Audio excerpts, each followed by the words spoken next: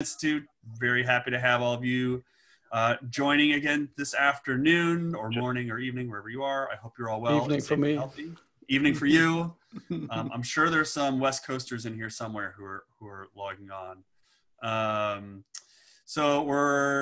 I'm excited to have Enrico and Moritz here to talk about whatever we're going to talk about. So ground rules are as casual as always.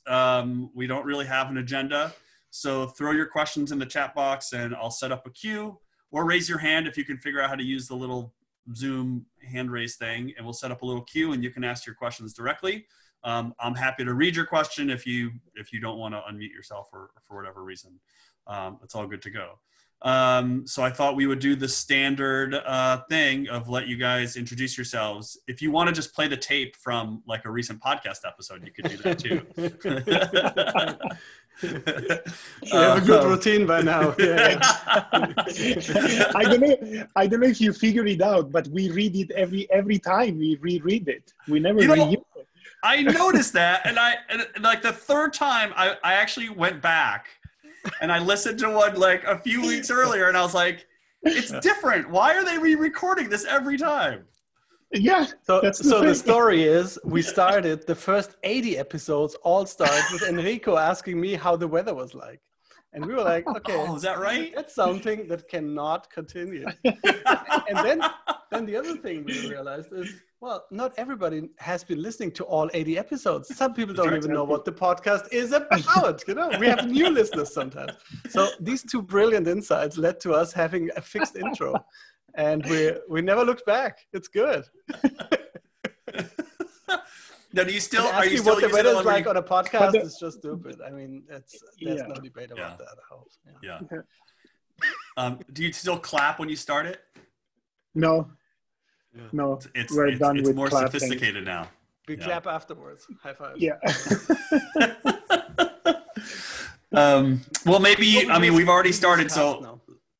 Right. That's right. I'm going to guess there are going to be some questions for you guys about how to run the podcast and all that stuff. And those are all great to have. And there's going to be lots of questions. So why don't Enrico, why don't you just start, tell people who you are, and then, and then Moritz, you can go, and then we'll just take it from there. Sure. So I'm Enrico Bertini, and I am an associate professor at New York University. In New York City, and I've been here for a while. And my job is mostly to do research and teaching data visualization and visual analytics. And then together with Moritz, I have this crazy podcast that we've been recording for X number of years. What is that? 7 years? 8? 7? I don't know. It's all a blur. It's all a blur. It's a blur by now. Yeah. And but it was the first real like data visualization podcast, right? I think so. I think when we started out, we were not aware of any other data viz podcast specifically. No. Yeah. Right. Yeah. And now there's so many. That's cool. And now there's so many. Yeah. Yes, You're like the grandfather. The grandfather's at the top of the tree. well, after so many years, we're still questioning whether it makes sense at all. But apparently, people listen to it. Yeah, we've had that discussion with a particular guest that we both try to get, who says, "You can't. How can you talk about visualization in an audio only format?" Well, you write about it with words, so you know. We toyed a bit with video, but video is super hard to produce well, and also the pace is totally different, and you can't have these casual long conversations on video, really. Right. But I'm like Eager Eyes has like Robert Kozara does great video. There's also a few other like YouTube formats now. I think that's amazing, but. We tried it, but we were like, it's not for us. Let's go back to audio. Well, it's one thing if you're just a person in your office doing a YouTube thing, trying to teach people something. It's different when, one guy's in New York and someone else is in Berlin and someone else is in the UK. I mean, that's a whole different thing. Yeah. So I already got one question in here just directly to me, and also I'll just feed it to you guys. And I think it's a really nice place to start. And we don't need to spend the whole hour talking about COVID, but it is a good question because it actually is a debate that's ongoing, obviously. And the question is, should all COVID visualizations be designed in conjunction with a subject matter expert? Yeah. Like everything else about COVID, there's no certainty about anything. So, yeah. Right. I don't know. I think it depends what you're trying to do. I've been thinking about this myself for a while because there are I think we have seen quite a few articles during the last few days that basically argue you shouldn't do anything unless you have an epidemiologist next to you. Yeah, maybe. On the other hand, I think it depends how you do it.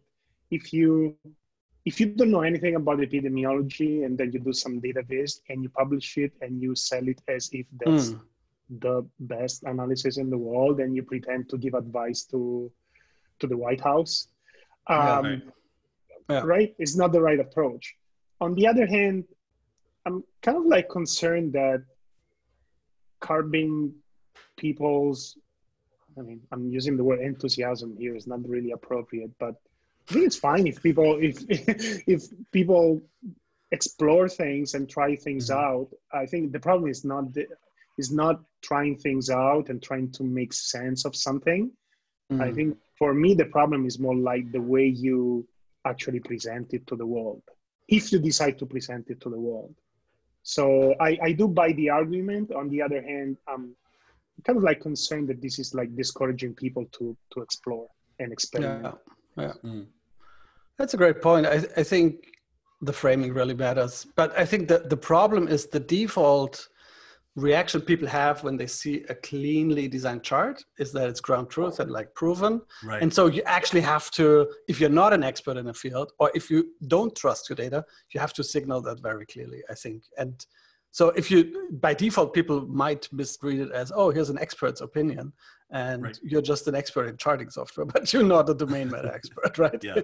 And so I think you have, but if you come from a personal thing like, hey, I'm trying to make sense out of something, or I wanted to see how my hometown looks like, you know, and really present it as like a very personal view, I think it's great. Yeah, why not? I wonder what your take is on projects like Makeover Monday and Tidy Tuesday, and I think there's a Thursday one too. I can't keep track. Well, there's all these various projects where where they're like, here's some data, go make a bunch of stuff. And in some ways, if someone's going to argue that you should only, you know, make stuff that you're an expert in or have an expert next to you, then it would seem like a Makeover Monday type project would be subject to the same criticism. But for me, I feel like those projects they're about the viz part. And so they're separate from the expertise that might be needed. Does that make sense? Yeah, I think you can just train your viz muscles on any data set or on any, like, you know, given chart and see like, oh, could I make this more effective with what I understand it wants to say and so on. At the same time, it is interesting that often the most successful visual representations don't come from data viz experts, but from domain experts. Like we've seen this in climate science, you know, we've seen it now with the COVID challenge and so on. So, and that comes, I think, from if you are really into a topic, you will know better what people are really, really interested in. And this is what matters in the end, like what's relevant and what's a new and relevant and important information you want to convey. Right. So do you think if people were making COVID related visualizations because they want to explore the data around their town or their country, or they want to just explore a new viz type and they've got, you know, the data, this data is current and it's right there and it matches how they can play with different forms. Do you think that should people be saying something like a disclaimer at the top of the viz that says, I'm not an expert, I'm just trying something out? Just found a spreadsheet somewhere. Yeah. I think so too. So to some degree. So for COVID, we really saw, like I saw a bunch of articles where people were just excited that they could fit like an exponential curve on something and then went wild in terms of what that meant in 2 weeks. Right. And I think it's actually dangerous to, you know, put stuff like this out there. you know. So I mean, to some degree, it is justified. And there were quite a bunch of folks who are technically skilled, but know nothing about sociology or health or whatever, who made big claims about how this thing should be treated, right, or handled. And I'm always for a dialogue, and I think I'm always also for like bringing the target audience on board, or the domain experts, or ideally both, right? And because so often when you do that, you realize how very simple things you think are totally clear, you know, can be very, very much misread. Like we saw that with the flatten the curve graphic, where I think everybody who's sort of trained in reading visualizations understood it's sort of an illustration of sorts, of a principle. It's not to be read exactly, but some people actually misread it and said like, well, the areas under these curves, then they should be the same or they should not be the same. Or flattening the curve, that's much too weak of a response. We need to, I don't know, smash it, or, you know, whatever. Right. So people often run wild with like associations and extrapolations of what you've done. So you have to be very careful and what you put out there. Yeah. I mean, I think the other difference is between the COVID data and, say, unemployment numbers, is that if someone misinterprets COVID data and they start going out and clustering with people, you kill people. Whereas if you don't totally understand that there's uncertainty around the unemployment rate estimate, you know, right? Doesn't end up killing people necessarily, right? So I feel like that's the gravity of the situation is one that warrants a different.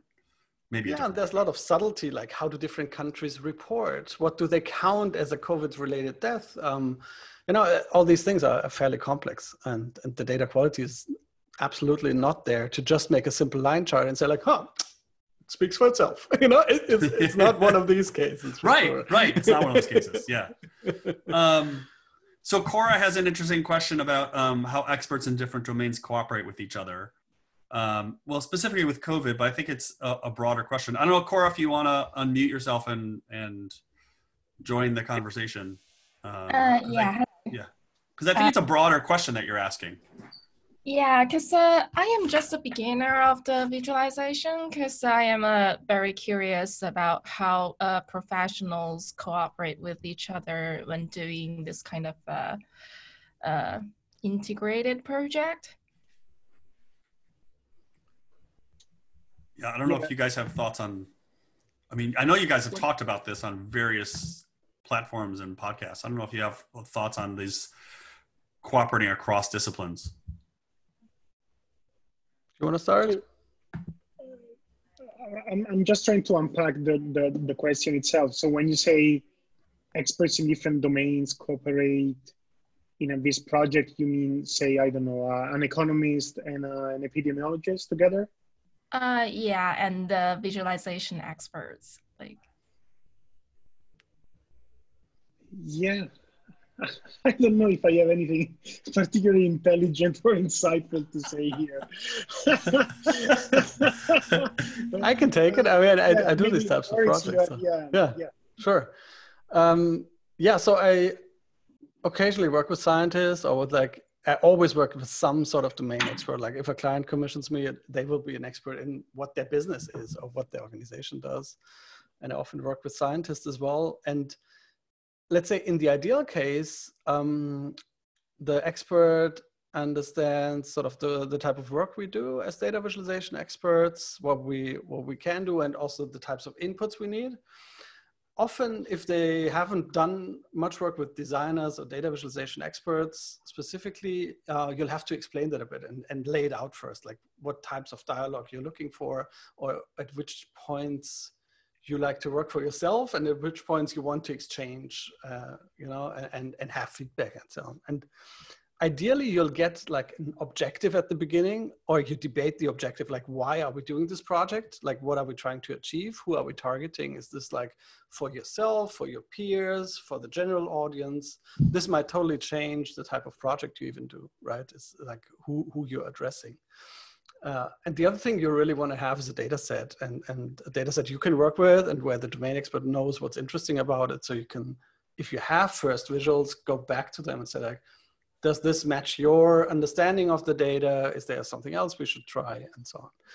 And ideally your client or the expert would work with you on the strategy level and the communication goals level and the high level bullet points, let's say, you want to hit, and then leaves you alone in figuring out what's the most effective visual representation, because this can be a bit of a non-linear process, or it needs a lot of experimentation and sort of a certain immersion.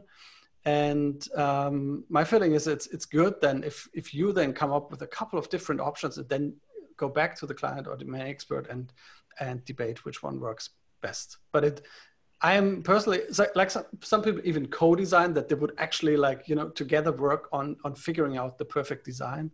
But I'm more fond of like separating the roles a bit and just having different hats in the project. Thank you. Yeah, Sure. I think one thing that I want to add to that is a strategy that I personally use, maybe of interest. I think whenever I meet with someone who is, for me, it's a little different because I don't really have real clients. I work at universities, but we have research projects, and I often meet with people who are in a way the target end users of what we develop. And what happens in many cases is, say people come to my office, they have a problem. We start talking about the problem and they say something like, oh, I want to create a visualization that does this, does that. And so that they communicate their goals and intent in terms of the tool that they envision, right? The solution already, right? They come with a solution, right? And then so what I do, I stop them and it's like, okay, fine. What questions do you have? I don't even ask about the problem because the problem can be fuzzy, right? I say, okay, so you clearly have a data set, right? There are cases where you don't even have a data set, but let's assume you have a data set. What I ask is like, can you write down for me 20 questions that you have, right? Because, and they're like, the first reaction is always like a little bit, oh, let me think, what questions do I have? But it's such a powerful and simple tool. I think working around questions is such a good tool because later on in the project, then I can use these questions to see if we can actually answer those questions. And I always found this tool really, really powerful and very simple, of course. Yeah. Do either of you have keep notes on these first discussions, because often you start with a very fresh and clear view on what the actual problem is. And as you go into the project, things change and everything transforms, and you tend to forget like the simple truths, or the simple questions you want to answer. So keep track of these, and midway through, go through them and see if you're still on track and answering them, because it's so easy to get lost in all the details. Yeah. Do either of you have like a set of questions or like a template? I guess maybe this is more for Moritz. Like, do you have a set of questions that you ask every client to start that process? I tend to use the same ones over and over again, but I'm not super strict. Like, it's not really for me a fixed list of, oh, I need to really, really know this. But let me see. I could bring it up. Let me see. So I'm laughing because we were talking about having a checklist the other day, Moritz. You remember that? Checklists are good, but I'm not super strict about it. But can you see this one? Yeah. So this one says, why are we doing this? What are you hoping to achieve? Who are we targeting? How's the end product going to be used? How are we publishing? Like the medium can be important too, right? Is it like podcast or video or whatnot? What data do we have? Which other existing materials should we take into account? So it's also worth like asking, okay, do you have like maybe a PowerPoint about the whole thing? Have you written an article already? Is like, has anybody else visualized the data? Often like just going one step outside can bring in so much extra info. Which constraints do we have? Like, what is a no-go, or what have you tried that definitely doesn't work? What will never be, possible? Who's responsible for what? Like, who writes the text? Who promotes the piece in the end? All this stuff. And also, who else is doing something similar right now? Because there's always somebody else. Like, and you want to understand, like, what's the playground, more or less, right?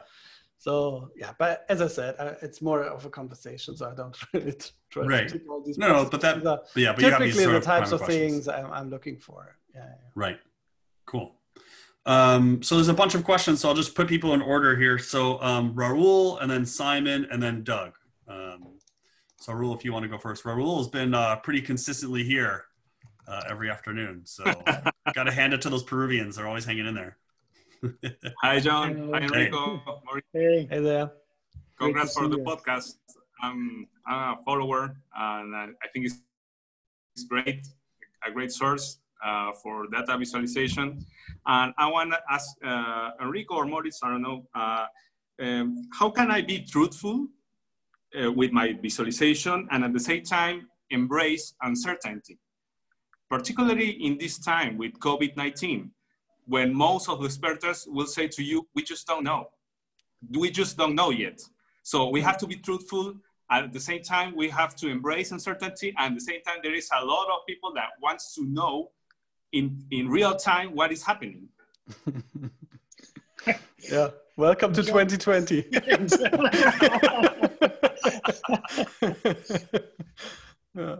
Yeah. You want to take this one? Yeah. John, this is too hard. You were hoping for softball questions. Like, what microphone do you use? I thought that was supposed to be an easy one.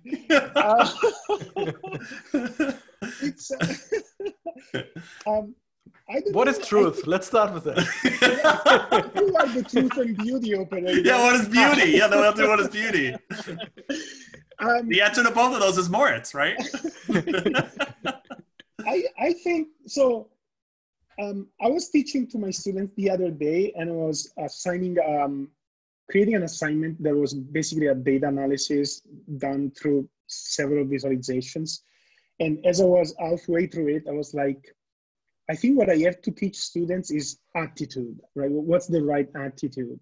I really believe in attitude, and I don't know how to teach how to have the right attitude, but I do believe that attitude is crucial, right? And so what kind of attitude or virtues do you want to have in data visualization designers or data experts at large? I think you want to have people who are at the same time, say, curious, right? Humble, but also display some courage, right? You have to have the courage to, I think it's a nice trade-off between curiosity, humbleness, and courage, and staying open, right? Staying open to the fact that, look, you are literally always wrong, right? You're literally always wrong. That's true, yeah. Yeah. That's the humbleness part, yeah. You right. can't get it right, yeah. You can get it right? So what's your goal? Is your goal to go out there and say, that's the truth? I don't think that's your goal. On the other hand, you can't just write, hey, look, I don't know anything. So why are you putting this thing out there? So I think that the reason why it's hard is because a trade-off. And in a trade-off, you can't say it's either black or white. We tend to love black or white, but life is not black or white. It's a mix of contrasting attitudes. And that's I don't know how to teach that, but yeah. No, but I think the humbleness is a great point, because for so many years, I think we have sort of a bit sold the illusion that truth in data visualization is a technical matter in terms of if you use the right encoding for the data is right, then by definition, your chart is truthful, right? And I think by now we realize, oh, that's way too simplified. And we realize how much preconception or expectations or existing attitudes shape on a very fundamental level how we interpret stuff. And there's this great paper about the curse of knowledge, which came out at Kai or Viz last year, I can't remember, but that really demonstrates that depending on what you expect to see, you see totally different things in a chart. And as a chart designer or as a data visualization designer, we have to be so humble and accept that we, as the creators, always see a chart in a totally different light than our audience. And you can never see it with these fresh eyes or these sort of also biased eyes that somebody else will see the chart. And so you have to observe how people react to it and adjust to that. And that's also something where in the past I would be much more like, yeah, that's the way I designed it, and it's a good design. And if you can't read it, well, I'm sorry. And by now I'm also much more humble in that respect, and understand much better that in the end, all that counts is if people understand it and read it the right way, no matter what you intended or what you thought would be the right way to do it. Yeah. Thank you. Yeah, that was great. I think that brings up a whole bunch of other questions about process and how we've changed our approach over time. But there are other questions to get to, which are going to be even harder, Enrico. Just prepare yourself. Now you're ready. You warmed up a little bit. All right. Yeah. So Simon, I don't know if you want to unmute yourself and ask your question. I think Doug has a fairly similar question too. So Simon may have. Hello. There he is. Oh, there he is. Hey. Yeah, Enrico and Moritz, you did an episode in 2016 with Helen Kennedy, Jeremy Boy, and Andy Kirk, and you asked, how do we ensure correct interpretation? Since misinterpretation is harmful, especially now, should we include a kind of test to measure one's visualization / data literacy? Should there be a compulsory tutorial? Something else? Yeah, with a like a driver's license for data. Yeah. Well, you said that in the episode, and I kind of thought it was interesting because it means that if people don't get certified in a way, we leave them potentially taking the wrong message, and I think that's worrisome to me anyway. So including a test is maybe too far, but I just wondered if we should inform people if they're making the wrong interpretation. Yeah. Moritz, I think it's so interesting because, we had like the data literacy topic was big like a few years ago. And my feeling is by now the debate has shifted a bit, because if you call it literacy, you're sort of blaming the people who don't know what the right thing is, right? It's sort of like, it's a bit talking down to people who are not as skilled visually. Right. And I think by now or a lot of people see it a bit the other way around, that we shouldn't like expect that anybody takes like a data visualization class just to understand what we try to convey, but we have to convey information in a way that is unmistakable, and that doesn't require any literacy, right?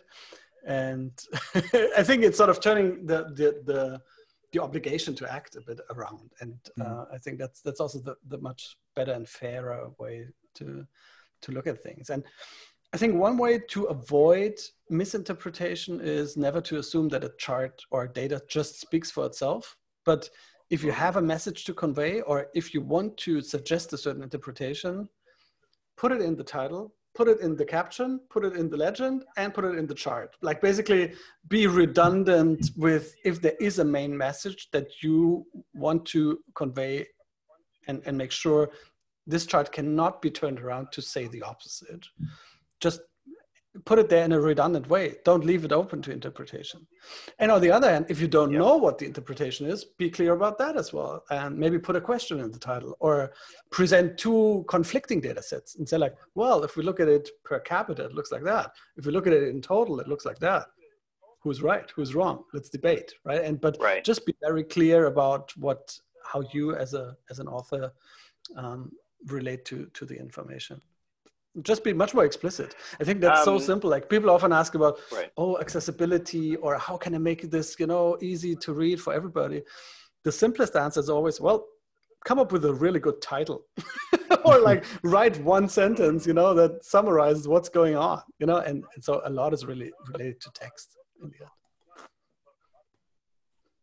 So Moritz, when you create a lot of like bespoke sort of things, like the one that pops in my head is, there's the food one you did with Google, but also the bees one you did for, I think, Scientific American. Sure. So do you think of doing the titles and the text, the annotation differently if you did the bees one as like a bar chart or a line chart? Would you approach them differently, or would it still be basically the same, except that you'd have to explain how to read the charts a little bit differently, right? Yeah. So these days I do either more internal tools for companies, and there we get away with a lot of fairly obscure stuff, because people are like, they use it like for a long time, and we can sort of work on the assumption that experts use it that sort of find their way around. And so we don't have to be super explicit. If you do something for a magazine or like, Twitter, you want to be mega explicit, of course, like what everything means and what you want to look at. So it really depends also on your audiences or on your media, how much you have to spell things out, or how much you can be obscure and a bit like artsy or whatever. Yeah. Right. Yeah. But right now I don't do much of these classical, I'll explain to you something with the means of data type projects.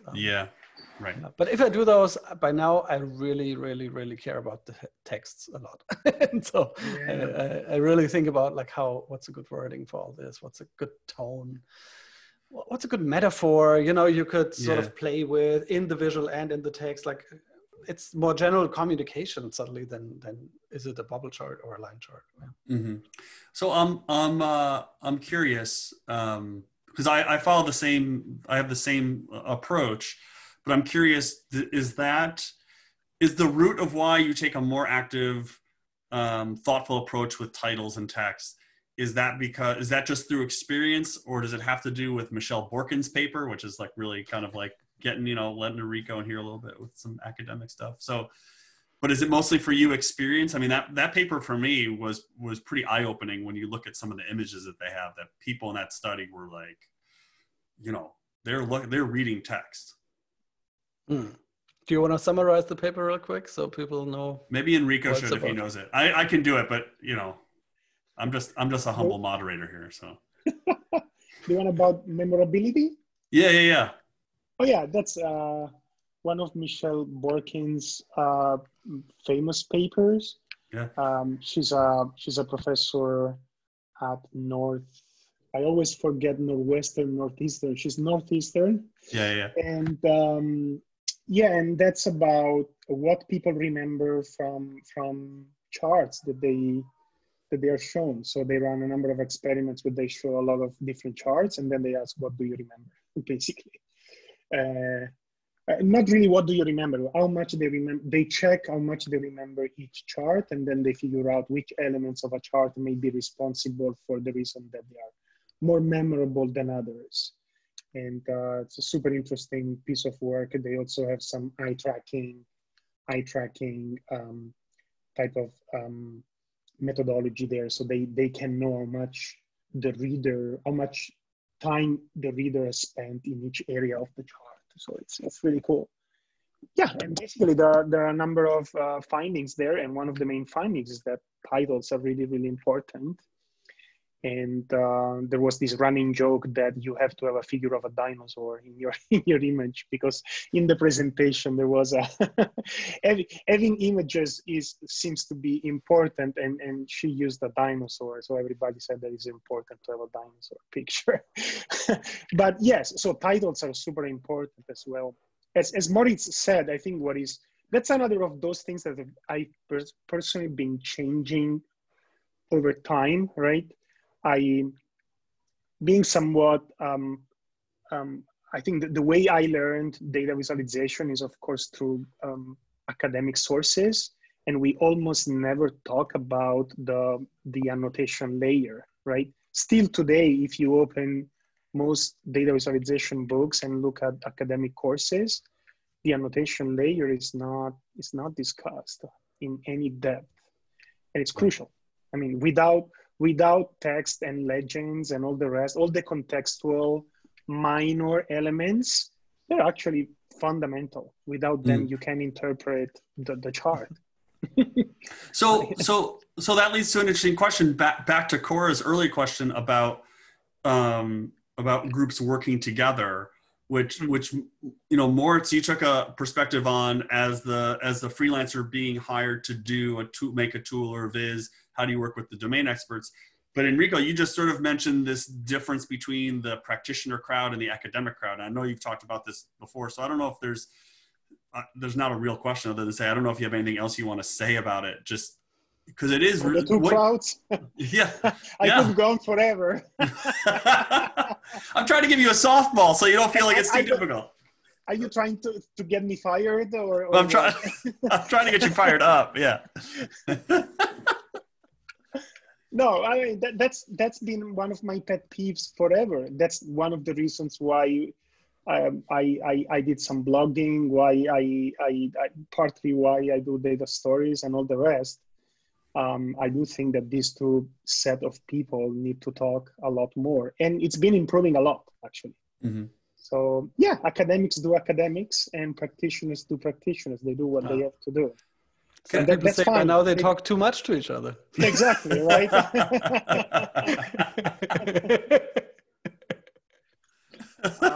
Yeah, I mean, I could. I don't know if you have specific questions. I could literally talk for hours about. Well, okay, so I'll give you a specific question. Then you can talk for hours, and the rest of us just listen. So, how much of this, let's say, divide between the academic crowd and the practitioner crowd is due to the tenure model in the academic community? So that I've talked to a lot of researchers who say, I'm not going to write blogs. I'm not going to be active on Twitter. I'm not going to do media interviews because it's going to be looked down upon from my department. It doesn't help me with tenure. It doesn't help with any of that stuff. And in fact, if I spend 2 hours on a blog post, I've had people say this to me. If I spend 2 hours on a blog post, my department chair will ask why I'm not working on the next journal article.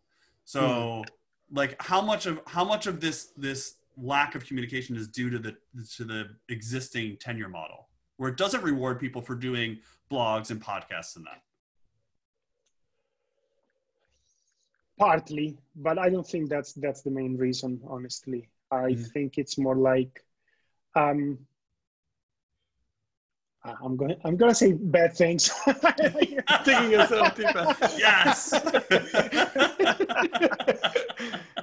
Honestly, whiskey, Enrico, little whiskey. Come on. Hold on. Yeah, this tea is done. We'll get some whiskey. We'll keep going. Yeah. No, I don't want to say bad things about anyone, because even there are a zillion different ways you can be an academic, right? I just think that some people are more prone to do the kind of like, I'm doing my thing, right? And I believe in it, and I don't want to be distracted by anything else. And that's what matters. And I have a lot of respect for these people, because some of these people are going to do revolutionary work, and they just don't care about communicating their stuff, or it typically takes a long time. So there are these type of scientists. Right. And I think we do need There's also these types of practitioners, by the way, who just do their work. And, they don't do podcasts and whatnot. Yeah, right. Exactly. That's right. Exactly, right. Yeah. I mean, a good example is Stephen Few, right? Stephen is a person who undoubtedly had a huge impact on data visualization, right? And he doesn't do interviews. He doesn't do anything. He's not on Twitter. He doesn't care, right? I talked to him. He just couldn't care, and he also thinks that is detrimental to his work. He's been in quarantine for longer than ever. Right? That said, every time he publishes a book, I read it, and I'm like, wow, I learned a lot, right? On the other hand, I could never do that. I need to talk to people, because I feel like if I don't talk to people, I don't know what is. I need to constantly check that what I'm thinking is somewhat useful to someone, and I need to parse it through feedback, right? And I think in the end, now that I think about it, it's a matter of style and personal style.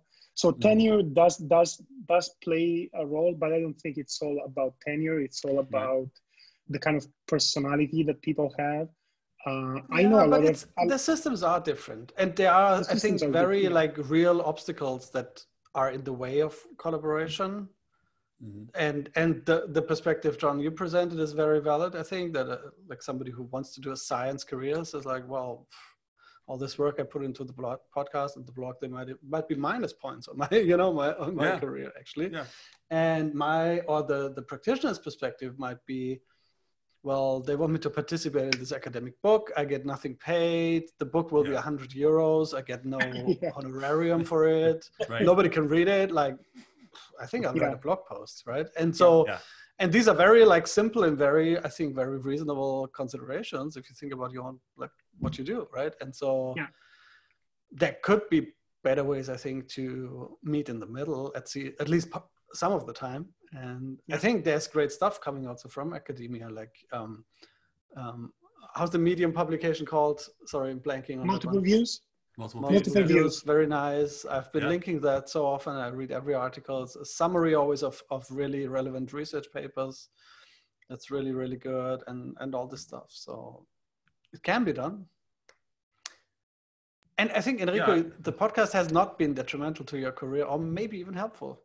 Would that be That's right? what I'm saying. Yeah, right? Again, that's what I'm saying, right? So it's not evident to me that it's necessarily a zero-sum game between what you need to do for tenure and what you would rather do.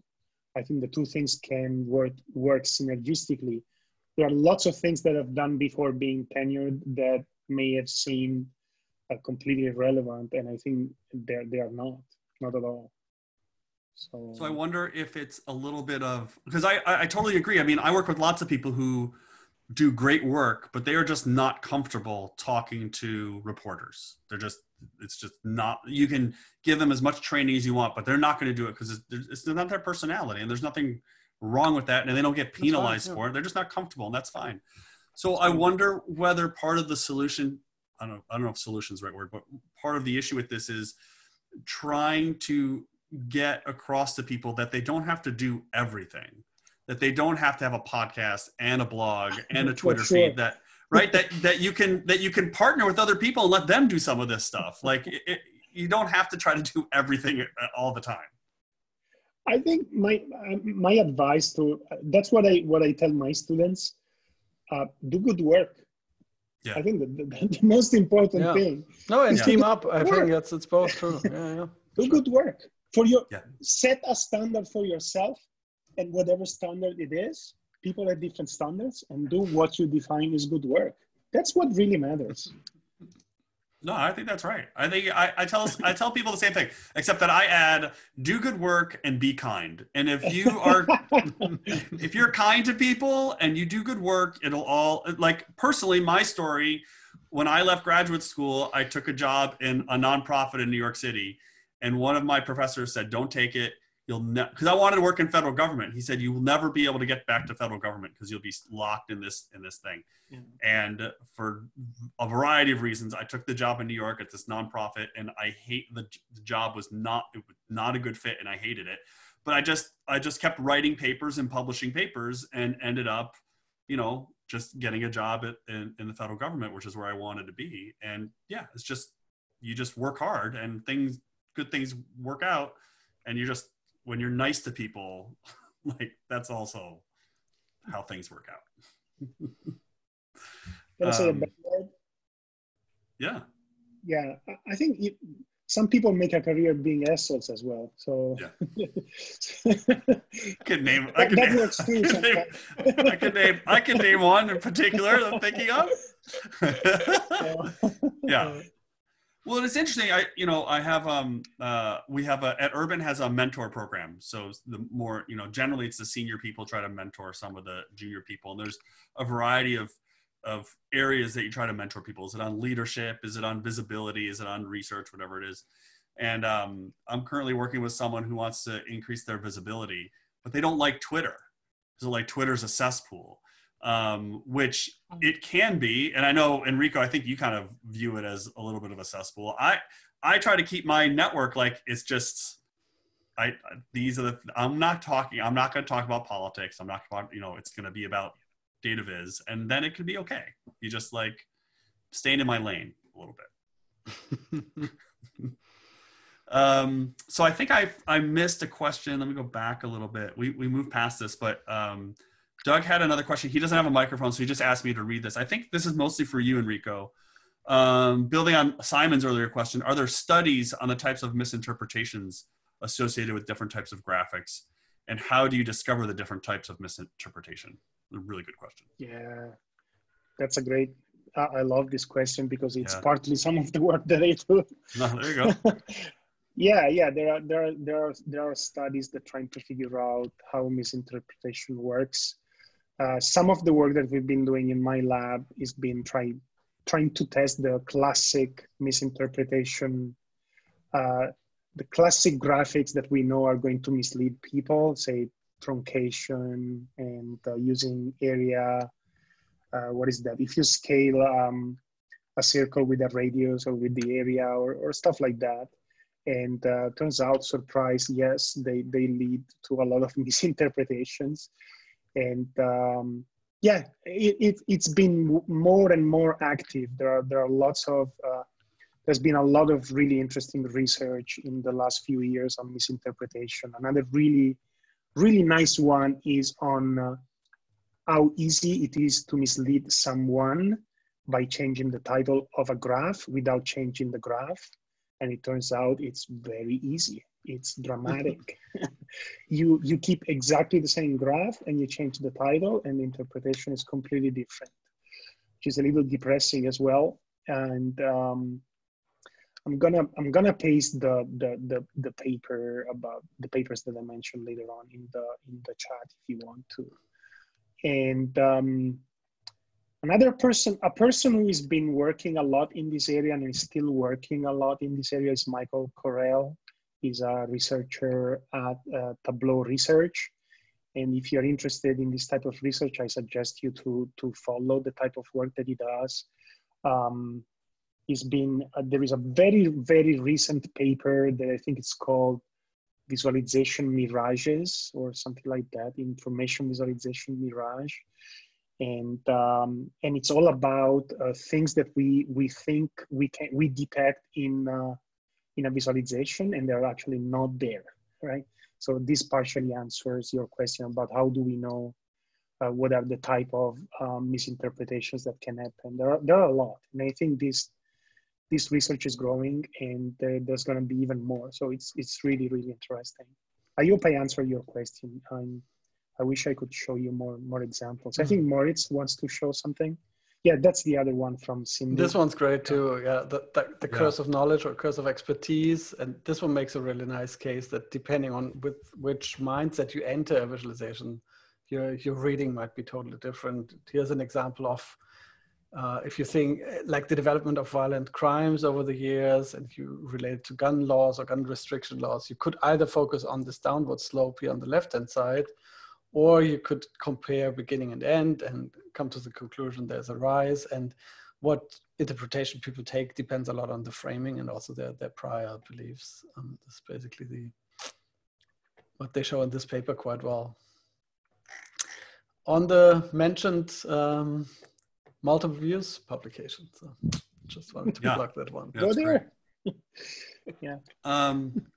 I don't see any other questions in here, but so maybe before we close up, Moritz, you were showing me something earlier before we started. You want to maybe share stuff that you're, anything that you're working on right now? And then Enrico, if you want to do the same, we only got about 10 minutes if you want to Sure. I mean, for everybody who sort of held out that long, you can also see so one thing we haven't published yet really properly, but which was last year quite a big project for me, is like maybe the biggest Sankey diagram that has ever been made. So a friend of mine made that at a beach on Bali, and it represents the fate of all plastic ever produced. So we made this huge Sankey diagram out of individual pieces of plastic. I was just directing remotely from here, from Germany, but Sky Moray and Lina Klaus here in the picture, and many volunteers create this diagram, and it shows like what happens to all the plastic we have ever produced. It was for a competition from National Geographic, and we're still debating like how to publish it. So that's why it's not properly out yet, but we hope we'll get a good spot for it. So do they have to like watch where the it looks like it's like right along where the waves show up? That's so crazy because this shot is not photoshopped or anything. It was actually the moment when the water came in and the sculpture basically was sort of destroyed, that this shot was taken. And that's sort of our hero shot, because it so nicely shows this the raw power of the ocean versus the art. It's like a perfect shot actually. Yeah. Yeah. So yeah, we had drones. It's like this hero shop basically. So we had drones, obviously, or a drone for taking all these like very high film shots. Yeah. Right. That's great. Beautiful. That's another strategy to be memorable. Just go big. You know, that works too. But it's much more work. It's much more work. Yeah, so that's fun. So we're still documenting and figuring out where to place it. This is the one I showed you before. This is like a private project of mine. So I'm keeping bees, and this is like a bee dashboard. So I have there's this sensor toolkit I'm using. It's from Open Beehives. Or open source beehives called BuzzBox. It's a little like microcontroller with a humidity sensor and temperature and so on. And so I make these dashboards for my bees, basically, so I can track how they're doing in terms of humidity and temperature and pressure. I even do sound recordings. So this little thing has a microphone as well. So there's sound recordings and sorry, I shut down the server, but there's little like spectrograms of the different frequencies, and so I'm nerding out even on bee data. On bees, yeah. That's cool. This is a year. We're looking at a year here. Yeah, it's even longer. So this is like July to. So here's the first winter, and then there's the second one. So there's 2 breaks here in the timeline. Oh, I see. Yeah, it's yeah, like 1.5 years. Yeah. Yeah. Now that's I just plugged it in again, so there's just this one data point. So I'll have to collect more data for this year. Yeah. Huh. Yeah, but it's sort of the type of work I like to do is like crafting interfaces really to a specific purpose and trying to come up with like nifty little solutions for what could be just a simple line chart, but I enjoy it more if it looks like this. So yeah. And you don't need to explain it to yourself because you understand it. Yeah, it's an expert interface for me, like audience of one, basically. Enrico, is there anything you want to show that you're working on? Talk about? I think continuing on the thing that I was talking about, we just have a new paper out with Michael that is called Truncating the Y-axis, Threat or Menace. And curse or blessing. Yeah, and I think so. We have a study there. Let me see if I can share the screen. I just found it on his on OSF. Yeah. So quick answer: is it evil or not? Yeah. No, that's more about comparing, say, axis truncation across different charts, right? And how you do it. The common idea is that line charts are okay, whereas bar charts are not. But it turns out that is not the case. Damn! I've been arguing that for years. Yes, exactly. You guys are ruining everything. There must be a flaw in that study. Yeah. Next, you're going to tell us pie charts. Pure and simple truth is rarely pure and never simple, right? Yeah. I told you. Yeah. Right. Yeah. So that's what. What can I say? Well, I'll say the one. This is the one thing that I'm going to take out of today.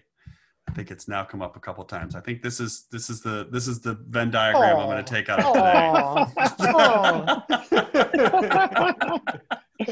I'll get it to 2 right here.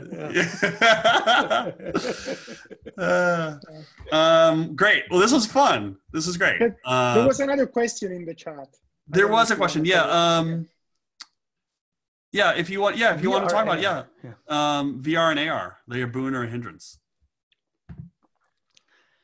Super interesting. I mean, the big hype is over, I think. And by now you'd think, there should be solid applications of VR, AR for database, but I haven't seen super many. Enrico, how about you? Same. Yeah. Yeah. And I don't know why. I'm super excited like about AR. Let's say you have a big table and you do like a relief map with like little animations. And, I'd be super excited about that. And I was like, wow, man, so many people are going to build this stuff, but it doesn't quite happen. Maybe there's a big technological gap, or the stuff exists, but we don't see it, or... There's probably a big upfront cost to get it going, because, right? Yeah. I mean, I know clear use case. I think there's no clear, like if you want to have a new technology or new software or whatever, it always has to be much, much better than your existing solutions. And maybe it's not clear what the, X-fold increase like in experience is, or X-fold increase in decision-making or something just because it's VR. I'm not sure, but it can be super exciting if it's done well. Yeah. In the States, the Weather Channel was using a little bit of it during one of the previous hurricanes, where the meteorologist was standing talking about it, and she had like the water filling up behind her. That was so good. Yeah. That was really, really good. Yeah. Makes it much more tangible, right? Yeah. Right? Yeah. When you see like, that's what they're talking about with that much water. Oh shit. Yeah. Simon followed up in a question about data physicalization, if that's a word. People being able to connect with data that they can hold, touch, and manipulate. I mean, I feel like that's why I like going to museums. Yeah, there's huge potential there, I think, because also there's this social aspect. You have something you can point to together. Somebody has it in your hand, somebody else can comment on it. I think that's the biggest part of data physicalization, is that you can enjoy it together. And so much of our screen-based stuff is so limited. It's just us thinking about something, alone. It's just a sad life, and I think the physical aspect is in many ways the biggest part. Is the social dimension. I think that's a good point. All right, well, we're at 3:00 Eastern time. Thanks guys for doing this. This was a lot of fun, as always. Thanks for inviting us. Yeah, of course. Thanks for all your questions. Good stuff. Good stuff. Next time we'll bring a philosophy degree, or like the main expert, an actual one, to answer all these very fundamental questions.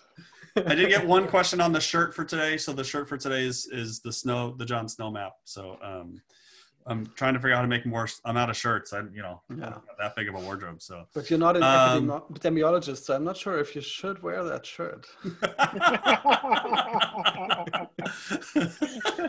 Yeah, that's a good one. So just a quick plug for next week. So Monday is kind of on the fence. I might need to take a day off from this, but Tuesday, Dan Rome will be chatting with us, which will be a lot of fun. Wednesday is the one that I'm really excited about. I'm going to try teaching kids about data visualization. So if you have kids and you want them to tune in, all they need is a piece of paper and some colored pencils. We're going to make some stuff. When is that, John? I want my kids to participate. Next Wednesday. Next Wednesday. Okay. Can you do it in German? I could, but the only word I'd be able to say is Schwäbisch. So that would be it. That's a good start. That's a good start. So Dan Rome on Tuesday, me on Wednesday, Nadi Bremer will be here on Thursday. She just released a new project. Awesome. That looks great. And then on Friday, Catherine D'Ignazio and Lauren Klein will talk about their book. Data quite the lineup. Very nice. Next week's gonna be great. And more people come in the week after. And then one of my colleagues today said, "This could go on forever. Are you really planning to do one of these every day forever?" And I said, "I don't know." You could broadcast 24/7, John.